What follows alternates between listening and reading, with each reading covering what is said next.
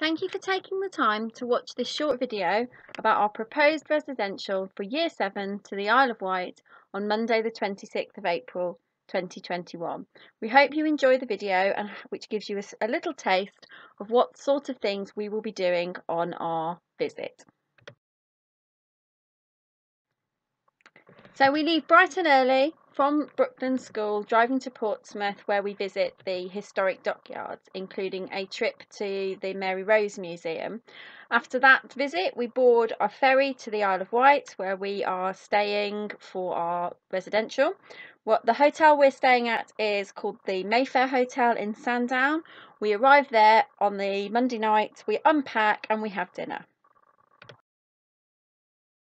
On the second day, we wake up, we have breakfast, and we start the day off by going to Brading Roman Villa, which is fantastic. Then after lunch, we go and take part in a fossil hunt run by a local guide, Martin Simpson, or sometimes it's Martin's wife, and you will find fossils. If you look in the second picture, everybody's gathered round this weird shaped rock, which you can see more closely in the third picture. That is actually a fossilised iguanodon footprint, which we found on the beach and we were standing on and having a really good look at. And the fourth picture along shows a piece of iguanodon vertebrae that I found as part of that fossil hunt. So it's absolutely fantastic. On day 3, we go to Allen Bay, which is where you can get those lovely souvenirs with all the different coloured sands. You can bring those home. And we visit a sweet factory, which is fantastic, as well as a glass blowing factory.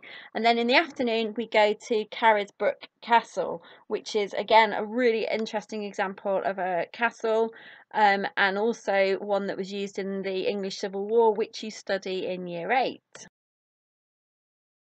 On day 4, we visit Osborne House, which is Queen Victoria's holiday home. The size of this house is absolutely enormous. I cannot believe it was just a holiday home, but it was, and it's really, really fascinating. They also sell the best ice creams on the Isle of Wight at Osborne House, so that's worth a visit for the ice creams alone.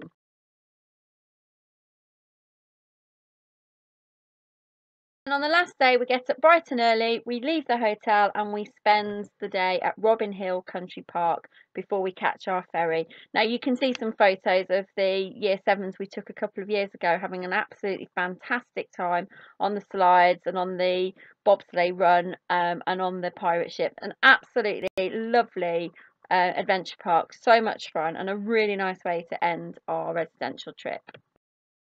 As mentioned, we're staying at the Mayfair Hotel in Sandown. You can Google that and have a little look at it.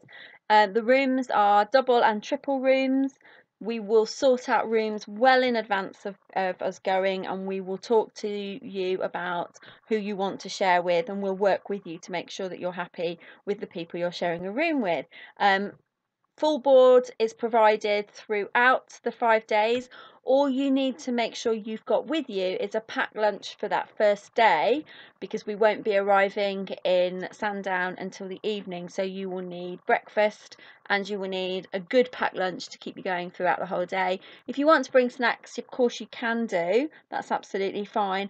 On the last day, we will have the opportunity to buy food in the Robin Hill Country Park, although of course we'll be provided with a packed lunch by the hotel, but you can top that up with food at the adventure park. The hotel's fantastic. The rooms are really nice, recently refurbished. It's in a seafront location right opposite the beach, and weather permitting we will use the beach for evening activities such as cricket and football and just chilling out on the beach. And you can see on this slide what's included in the price: all meals, ensuite bedrooms, full insurance, entry fees into all activities, ferry and coach travel. We obviously recommend that you bring pocket money if you want to buy souvenirs and things. Generally we say approximately £10 a day is a good budget to work on, just so that you've got, if you want to buy, there's shops in every place we go to, souvenir shops, but of course you don't need to buy souvenirs in every souvenir shop we go into on the Isle of Wight, but we generally sort of work on the idea of £10 a day pocket money. So I've estimated the cost at £375 per child, depending on numbers. there is a maximum of 50 places.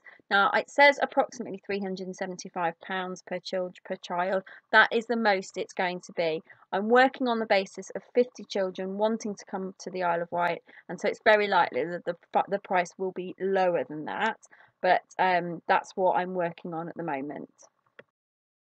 It says here that it's a non-refundable deposit, which is £50. Now, obviously, if the trip does not happen because of lockdown restrictions, COVID restrictions, or we cannot travel, then all money will be refunded. That's what happened last year. We were all set to go. We paid the full amount to NST, and of course, lockdown happened, and so we refunded all of the money to the parents. The only way your deposit is non-refundable is if you change your mind. So if you pay your £50 and then decide in 2 months' time that you don't want to go, then I cannot refund that deposit. If the trip does not go ahead, of course, all monies will be refunded. You can pay off the balance as you wish between now and April. All I would say is that the total balance received is no later, that you pay the total balance no later than 4 weeks before departure, please. And you can pay on parent mail once your place is confirmed. I'm running a Google Meet on Tuesday, the 17th of November between 6 o'clock and 7 o'clock. The meeting link is on the letter that has been sent out along with this video. You don't have to attend that meeting if you want to go on the trip. It's just there for the opportunity to ask questions if you have any questions to ask. The trip will go live on Parent Mail at 8:30 on Wednesday, the 18th of November. So you will be able to book your child's place from that time. And in order to book it, you need to pay a £50 deposit. It says there's a limit of 50 places. What I will do, if there are more than 50 children that want to go on the trip, I will speak to NST to see if we can increase those numbers. It very much depends on coach availability. So what I would say to you is, if you want to go on the trip, then the earlier you book onto the trip, the better. I can usually find extra spaces. I have been able to do in the past, but I cannot guarantee that. So if you do want to book, then the earlier you can book onto the trip, the better. I hope that this little video has given you a taste of the sorts of things we're going to do. I appreciate that you will have lots and lots of questions. You can either attend the Google Meet next week on Tuesday, or if you have any questions that you want to email me at school, then of course feel free to do so. I look forward to seeing you next week on the Google Meet, and I very much look forward to taking Year 7 on a residential to the Isle of Wight in April. Thank you for your time.